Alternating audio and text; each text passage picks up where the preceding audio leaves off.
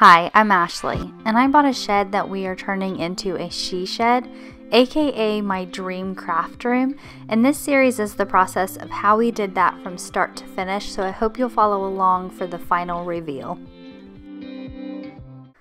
I titled this video The Boring But Necessary Stuff because this is the boring but necessary stuff. We're starting out with a little cleanup here, trying to get things cleaned up and organized some so we had room to work. But in this video, we've got a couple of things going on. I had to finish the corners out, and I'll explain why here in just a little bit, but we had to do the corners, and then I also started to get some insulation up, and I'll just tell you guys right now, insulation is never ending. Like, it's one of those things that I just feel like you just continue to need more and more and more insulation. Oh, it makes me sad to even think about all the insulation we had to put up.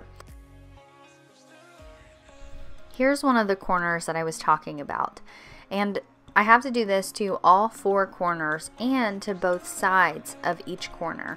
So what I'm doing is measuring and cutting down 2x4s and sticking them in the corners to build those corners out, so whenever I do drywall, wood, whatever I ended up going with, which I'll just tell you guys now, this is future Ashley doing the voiceover, I went with wood on the walls to do a faux shiplap look, so that'll be coming up in a future video. But I had to build those corners out, so I had something to screw the wood to.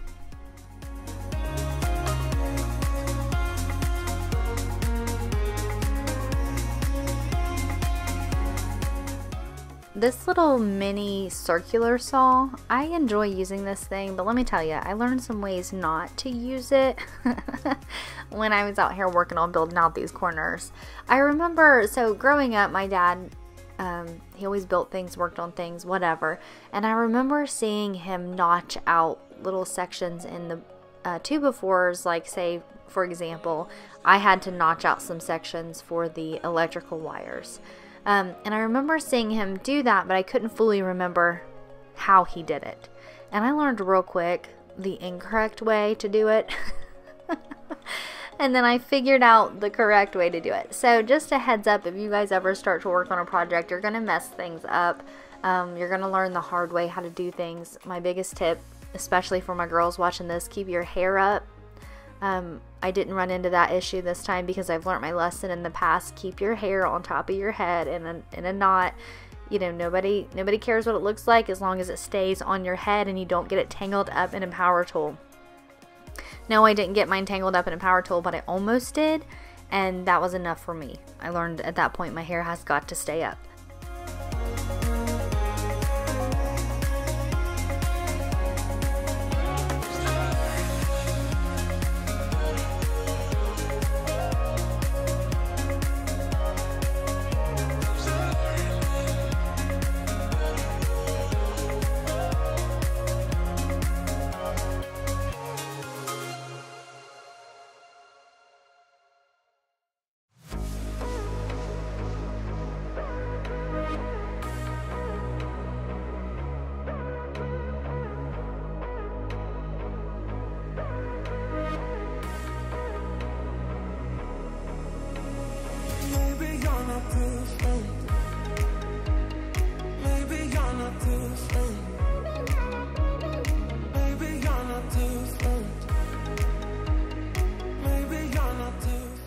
I have another tip for all my girls out there. If you're thinking about getting a drill, oh hello, if you're thinking about getting a drill, buy a compact drill, and I think it's an impact.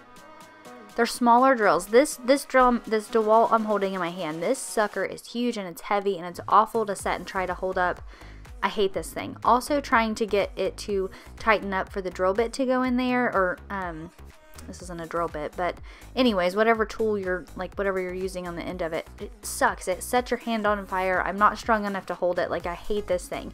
But there are these compact drills that are amazing. They're super easy to use. They're lightweight, they're small, and they work just as good as this. Now, a lot of compact drills, I don't know if it's all of them. I don't know a ton about them, but I will say if you need something to use a drill bit with, a compact drill is not going to do that. You have to have like a regular drill, so just a heads up. But I just wanted to share that tip with you guys because I will probably never again I will never get a big drill like this.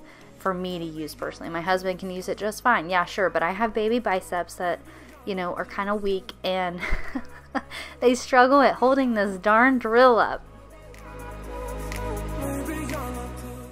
Finishing these corners out were pretty simple, but it was also time consuming and boring as can be. It was measuring, cutting the boards, getting them put up, and then making notches out of the boards to accommodate for the electric wire over and over and over again.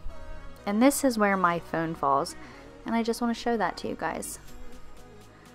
Here we go, you ready? Boom.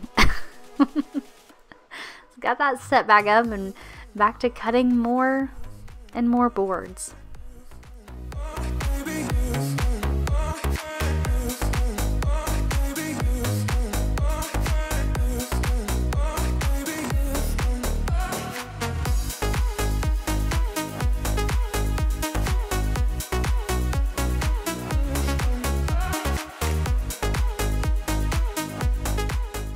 So here's what I mean by notching out a section of the wood to accommodate for the electric wire. I did not do this the correct way. First, I was taking that little circular saw and kind of scraping the wood, I guess, side to side, like back and forth, trying to kind of scrape the wood off there. That's not how you do that. I remembered, like I was sitting there and I was like, this is not how my dad used to do this. I don't remember how he did it. And then it dawned on me, like a light bulb moment. You just cut little slices into the wood, and then I took a hammer and knocked them out, and boom, that was easy. But I just want to show you guys that sometimes I don't know what I'm doing, and I just try it until I figure it out. Nothing to hold me back, take my time, just enjoy the ride. I know man, passing by, life is good, best I've ever felt. Now I need to do this side of it as well. And the reason we're doing this is so when I put drywall or whatever I put up here, I have something for it to screw to. And that's why we have to do it on this side as well. So this one, and then this corner will be done, and then 3 more corners to go from there. And I'm going to be honest with you, I'm going to turn on some music and enjoy my evening and not stress about filming this. So I will show you guys what it looks like when I am done. So here's what one of the finished corners look like. I didn't get up close, I wish I would have, but again, this is just to make sure I have something to screw the wood to whenever we put it up on the walls. And then here you're gonna see a little sneak peek of the insulation. You guys, I'm so sick of insulation. I still have more insulation to put up. Only a few more pieces, no big deal. I think there's a couple of pieces that has to go up on the ceiling, and then the section where my electrical box is, I'll have to put the more insulation back up there. But this process sucks. So my dad couldn't help me with insulation because he's allergic to it, so is my mom. My husband helped me, but most of the time I was working on this in the evenings while he was at work. So a lot of it I got put up by myself. It was hot out there. It does make you itchy. It's not very fun. It doesn't break me out or anything major. But my kiddo helped me a little bit too here. The other thing I want to say is I hate a staple gun. I hate them. So not only do I have baby biceps, but I have baby hands that do not like, they just don't have, they lack the strength it takes to set and constantly use that staple gun. So that part sucked. The insulation sucks. It's a never-ending thing. It's like sometimes whenever you start painting, you realize, oh my gosh, what have I got myself into? I have so much more painting to do. I had so much more insulation to do. Awful, awful stuff. The other thing that I found out with insulation, forget using a box cutter like you're supposed to do. I used a pair of scissors because scissors are so much easier whenever it comes to cutting the insulation up. So I learned a few things along the way. Learned that I hate insulation and I never want to mess with it again. And also learned that scissors are awesome and staple guns are not.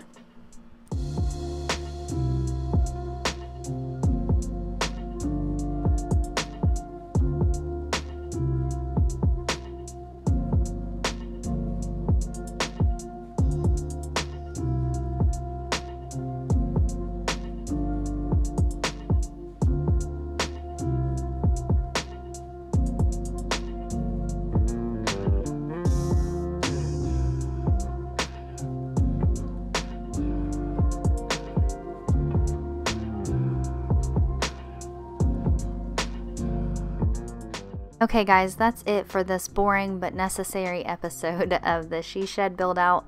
If you guys head over to my YouTube channel, I do have a playlist that's titled She Shed, and it'll show you you can watch the videos from start to finish of us prepping for it. I kind of did them a little backwards in the beginning, but you guys will get the gist of things and you'll see from start to finish how we are finishing my dream craft room. Thanks for watching, and I will see you guys in the next video.